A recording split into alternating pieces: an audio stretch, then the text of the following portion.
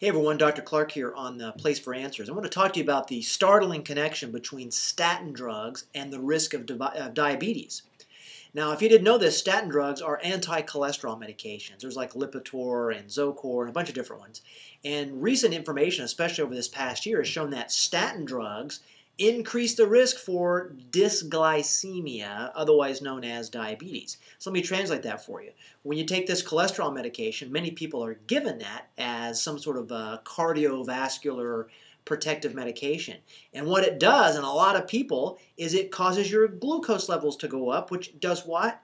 Increases your risk for cardiovascular events and cardiovascular disease. Now, the people that first that studied these things, they've done some meta-analysis and they've looked at all this research, and there's no way around it. Statin drugs do cause increased blood glucose in a lot of people. And so information is now kind of questioning whether or not medical doctors should be prescribing statin drugs for diabetics because it might be making them worse.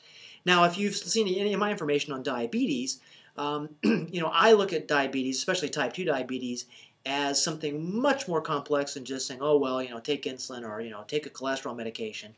You've really got to do some digging because what diabetes really means is that your blood glucose is too high, you're insulin resistant, and you can be resistant for a lot of different reasons, and the doctor you're seeing has got to be a health detective, and you got to dig, and you got to figure that out.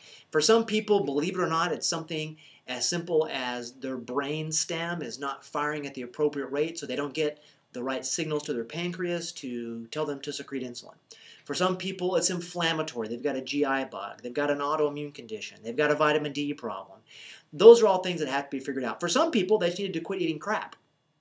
For some people, they need to go off grains completely. But what pretty much none of these people benefit from, especially from looking at this new research, is from statin drugs.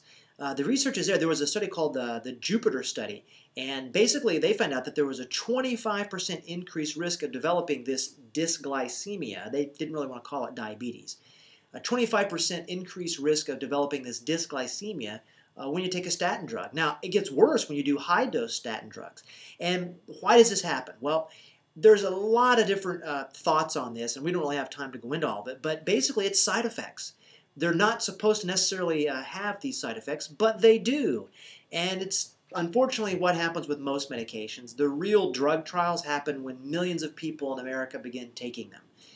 The drug trials themselves are pretty laughable, in my opinion, for most of these things. The real drug trials happen. The real lab rats are you and me, your husband, your grandparents, when they take these things, and we find out what they do to people. Now, keep in mind, one of the other well-known side effects of many cholesterol drugs, and it seems like once a year they're taking one of them off the market because it causes muscles to dissolve, is it can cause joint pain and muscle pain. And how does it do that? Well, cholesterol medications primarily they inhibit they inhibit an enzyme that allows you to make cholesterol.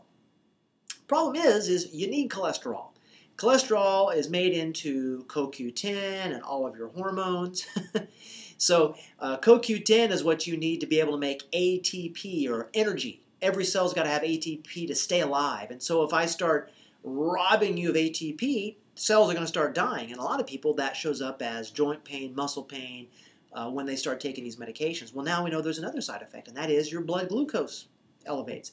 And it could be because your insulin receptors become insensitive. We don't really know yet. But the bottom line is there's definite side effects to it. So my point about telling you this is that always, always, always ask why. Why is my blood sugar high? Why am I insulin resistant? And if you are not working with someone who can help you answer that question, for God's sakes, find someone. These medications are not as innocuous and not as innocent and not as a cure-all as all the TV ads would like you to believe. The newest information shows that these things elevate your blood sugar, and if you've got diabetes, it could actually be making your diabetic complications worse because they elevate your blood sugar. And elevated glucose is inflammatory. And that's the information I wanted to share with you. Just put on your thinking cap and really, really, really try to find someone who understands what I'm talking about.